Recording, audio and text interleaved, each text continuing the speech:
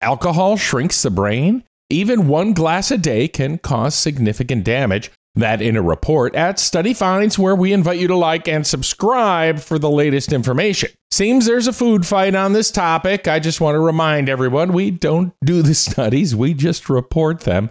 The debate over alcohol carrying health benefits continues to swing back and forth, and now scientists say that regular drinking causes the brain to age much faster, especially in older adults.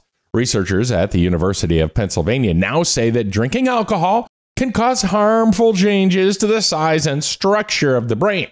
We're often told that moderate drinking is safe, but now scientists say even light drinking is dangerous.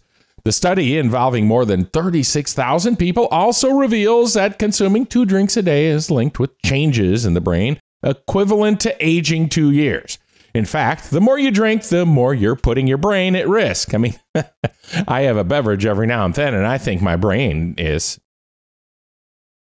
As an example, for participants in their 50s, as average drinking among individuals increases from 1 alcohol unit, that's about a half a glass of beer a day, to 2 units, a full glass of beer or wine, there are associated changes in the brain equivalent to aging 2 years.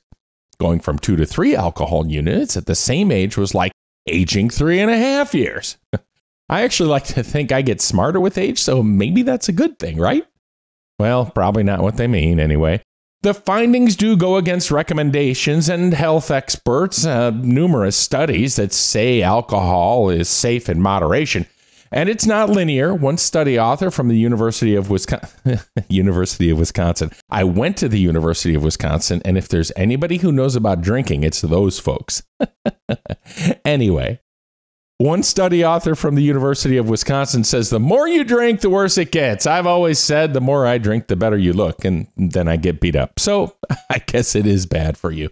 For this research, the team specifically looked at brain MRIs from the UK Biobank, a data set with genetic and medical information from 500,000 British middle-aged and older adults. They looked at the MRIs to calculate the white and gray matter volumes in different regions of the brain.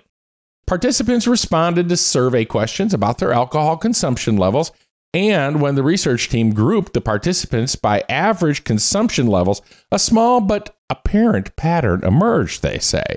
The gray and white matter volume that might otherwise be predicted by the individual's other characteristics was reduced. Going from 0 to 1 alcohol units didn't make much of a difference in brain volume, but going from 1 to 2 or 3 units a day was associated with reductions in both gray and white matter. Researchers said while going from 0 to a daily average of 1 alcohol unit was associated with the equivalent of a half a year of aging, the difference between 0 and 4 drinks was more than 10 years. Study authors hope that their findings will help people reconsider how much they imbibe. Hey, I'm not as thick as you drunk I am. There's much more detail in the link in the description below on this and plenty of other studies, including studies about alcohol and wine consumption at studyfinds.com.